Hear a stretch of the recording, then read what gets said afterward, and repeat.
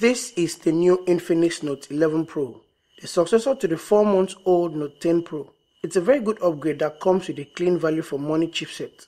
We have a 64 megapixel ultra night camera lens, 30 times zoom telescope lens, a screen that refreshes at 120 Hz, and sports the gaming processor Helio G96. This phone is a decent upgrade over its predecessors, and in this video guys, I will be unboxing the new Infinix Note 11 Pro. Please watch the video to the end and share your thoughts with me. Yes, and if you're new to my channel, please click on that subscribe button. When you open the box, first you have the smartphone with the key specs labeled. Next you have the X Club $1 bill, a screen protector film, and then you have the glass screen protector. A transparent TPU case, a 33-watt fast charger with the orange theme, USB Type-C cable, and then the earphone. This phone is priced at 140,000 naira. It doesn't look flashy, but it has a modern and premium design, particularly the camera island. It is a real eyesore, the first thing you will notice when you pick up the new Infinix Note 11 Pro. I'm super impressed about this device, especially the design. Well done Infinix. Except that you omitted an AMOLED display here on this device. Okay, before we get to that part, let's talk about the external features of this phone. Underneath you have a stereo speaker, a USB Type-C for charging, a microphone that cancels noise, and a 3.5mm audio jack. And on the right you get the volume up and down rocker, the power button that is also the fingerprint unlock, and then on the left is the tray for dual SIMs and micro SD card. This phone weighs 209 grams, largely because of its size and the battery.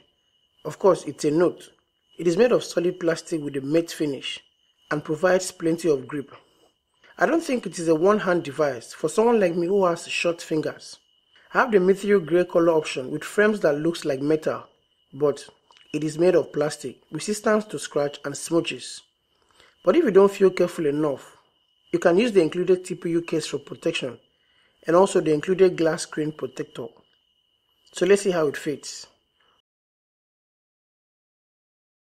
So instead of having oily stains on the device, this TPU case does all the work when you put it on. The side fingerprint is very fast and reliable. I love how responsive the fingerprint unlock works, and that's a plus for the Infinix Note 11 Pro. On the front you have a glass screen protection and a display that refreshes at 120 or 60 Hz. The display of this phone is massive. I call it a huge display on a budget. Though it is not AMOLED display, but it does not disappoint. It is a 6.95 inches IPS LCD panel with 20.5:9 aspect ratio and has a total 470 nits of brightness. This phone's display is really sweet. You have deep blacks and you can easily spell out every color in this video. The color accuracy is okay and you can enjoy a cinematic display on the Infinix Note 11 Pro. The 120Hz screen refresh is an upgrade over the Note 10 Pro and it responds smoothly and even faster. The bezels are quite noticeable and you also have a punch hole cutout for its selfie camera. When it comes to the sound quality, this phone has stereo speakers underneath with decent sound quality. Infinix included the DTS sound here, making it sound very good and acceptable.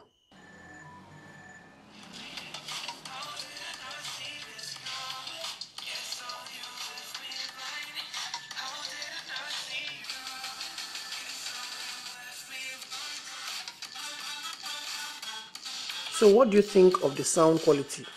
For me, loudness and response is decent overall. Infinix has its own XOS Android skin.